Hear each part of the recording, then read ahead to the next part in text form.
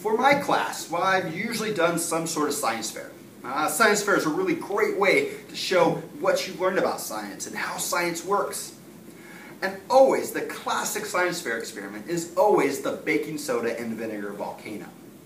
It's a real showstopper, right? You build a volcano out of clay and you make a little hole, and you can even add diorama and trees around it if you want to add that special effect. You put baking soda with a little red food coloring, because it's got to be red, it's lava. You pour in the vinegar and poof, voila, instant science fair project. Well, in this video we're going to be exploring volcanoes and how that science fair project actually can be really accurate. In this video we're going to look at non-explosive volcanic eruptions. Well, we're going to be really doing 4 different things in this video. The first thing we're going to do is define what exactly is a volcanic eruption. What is a volcanic eruption? Then we're going to classify the major traits of a non-explosive eruption. In a later video we'll look at the explosive eruption, but let's focus primarily on non-explosive in this video. Then we're going to identify some major characteristics of a shield volcano, where we would find a non-explosive eruption. And then lastly, we're going to compare and contrast Pahoehoe lava and lava. We'll get to exactly what that is. But let's get back to that science fair project. You know, you put this project in, when you put in that vinegar, the lava shoots out, really the foam, shoots out and it oozes down the volcano. That model of how that lava oozes isn't all volcanoes. And in fact, here in the Pacific Northwest, we have a lot of different types of volcanoes called composites. And it doesn't really act that way. There are volcanoes that do act that way. They act in a non-explosive way. They don't explode. They ooze. And those oozes, when it's oozing out, is a volcanic eruption. It may not be as bright and shiny and flashy as Mount St. Helens erupting, but they still are erupting. And a volcanic eruption is really when magma reaches the surface, and it can do that in both ways. So when magma reaches the surface, we call that a volcanic eruption. And like I said, there's 2 types. There's a non-explosive eruption and an explosive eruption. And they are just like they sound.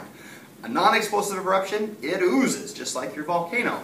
An explosive one, well, that's much more exciting, and we'll get to that in another video. So a non-explosive volcanic eruption, I want you to think of magma getting to the surface and oozing out. Well, when that happens, when magma makes it and oozes out, it forms a very distinct feature, or a very special type of volcano. If you maybe you could do this at breakfast. You take your waffle and take maple syrup and you just crunch it, because you really want a nice sweet waffle. You just squeeze it on there. Now, if you squeeze it in one spot and you're quick enough, you'll notice that that maple syrup kind of mounds up in the middle and then flows out. If you look at it on the side, it'll look almost like a shield, like you would if you were fighting somebody. In fact, volcanoes that are formed from non-explosive volcanic eruptions are called shield volcanoes, because that's how they look. They look like someone took a shield and just tipped it on the side. And they're made by layers and layers of this flowing lava. As it comes, it builds up and then dries, and then another eruption and blows and dries and makes that nice shield shape. Now, the lava in this case is really mafic, and if you go and watch the igneous rock video, you'll see exactly why we talk about mafic. It means really low silica, and that's really important for determining what kind of volcano you get, especially when we look at the explosive eruptions. The other thing is, it happens for long periods of time on a shield volcano. The eruptions just last and last, and so you get a nice buildup of rock, and you get that nice shield shape. Now, these are the biggest mountains on the Earth and the solar system. Now, be very careful. I said the biggest mountains. In fact, in the solar system, the biggest mountain we found is this place called Olympus Mons, which almost is Mount Olympus from Greek mythology, but it's not here on Earth. It's actually on Mars. And this volcano is a shield volcano. It built up when Mars had plate tectonics and had actually magma. Doesn't anymore. And it built up so large that if you were to stand at the peak of Olympus Mons, you would actually be in space. You'd be outside the atmosphere of Mars. It's that big. It is huge. In fact, it would cover almost the size of Texas if it was here on our planet. On our planet, we have another really large shield volcano. In fact, it is the biggest mountain on our planet.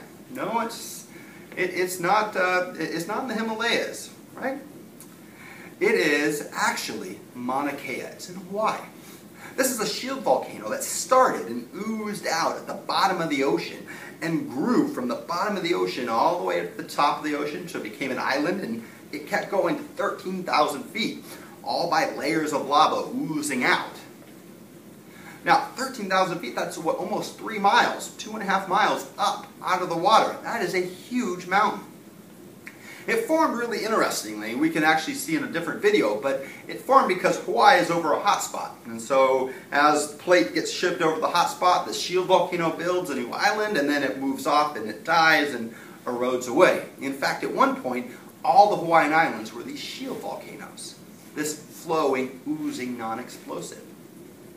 Because that Hawaii has so many of these shield volcanoes, or these non-explosive eruptions, a lot of the terms for describing what we see are from Hawaii. And so we find two really different types of flowing lava, or non-explosive eruption lava.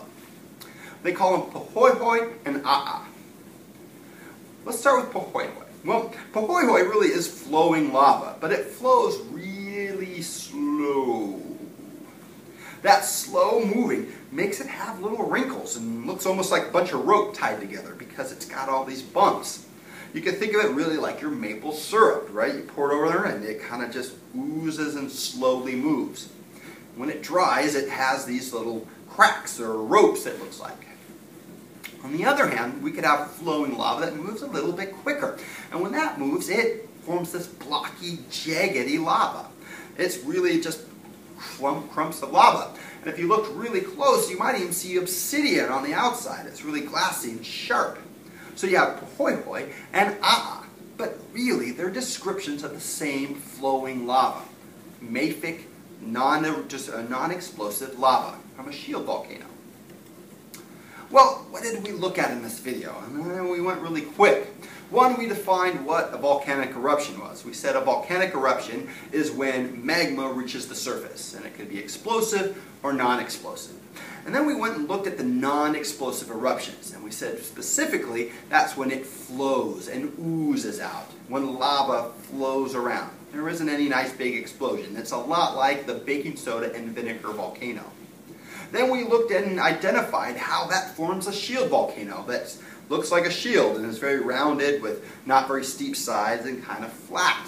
And saw that some of the biggest mountains in the solar system are these shield volcanoes. And then we looked specifically at the types of lava that you would see coming out of a shield. A Pahoehoe, which is ropey, and A'a, which is more blacky. Well, let me remind you how these videos work. You can always go back and listen to something again, or hit pause if I go too fast. Take a break and watch it one more time. It's up to you. But always remember to keep moving forward.